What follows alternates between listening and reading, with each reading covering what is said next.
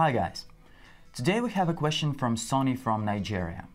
We need to determine the amount of heat needed to transform a 1 kilo ice cube at -20 degrees Celsius to water with a temperature 100 degrees Celsius. We know the specific heat capacity of water and ice as well as the latent heat of fusion of ice. So to start off, we need to say that the amount of heat needed to transform the ice cube to the water with these temperatures consists of three amounts of heat: Q1, Q2, and Q3. Where Q1 is the amount of heat needed to change the temperature of the ice cube from -20 to 0 degrees Celsius.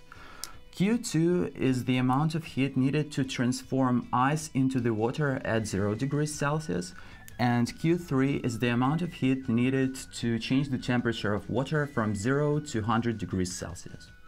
So let's begin with the first one. Q1 equals the mass of ice, or the water, they're the same here, times the heat capacity of ice, times the change of the temperature, delta T. So our mass is 1, then the heat capacity is 2302,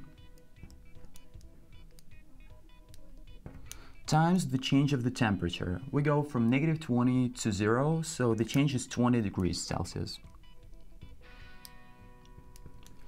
And this gives us 46,040 joules. Here is the first amount of heat we're searching for. Alright, so we found the amount of heat needed to change the temperature of ice cube from -20 to 0 degrees Celsius. Now let's search the amount of heat needed to change the state of our substance from ice to water. So Q2 equals the mass of the ice cube times the latent heat of fusion,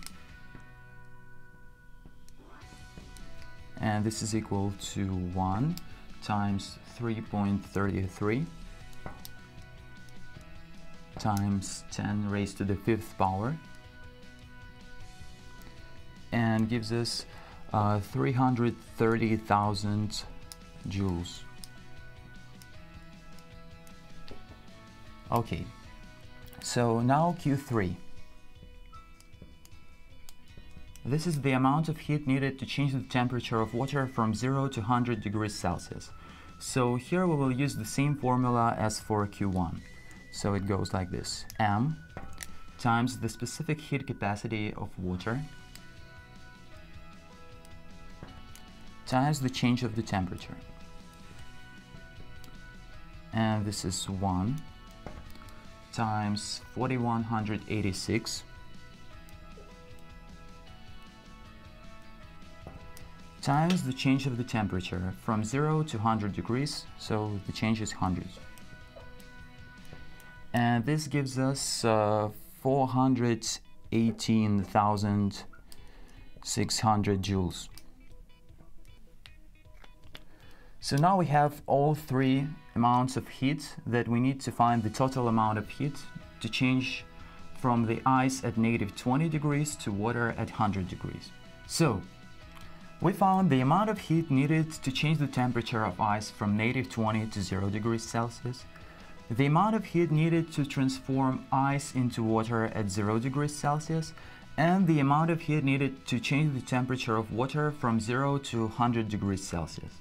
Now we just need to add them.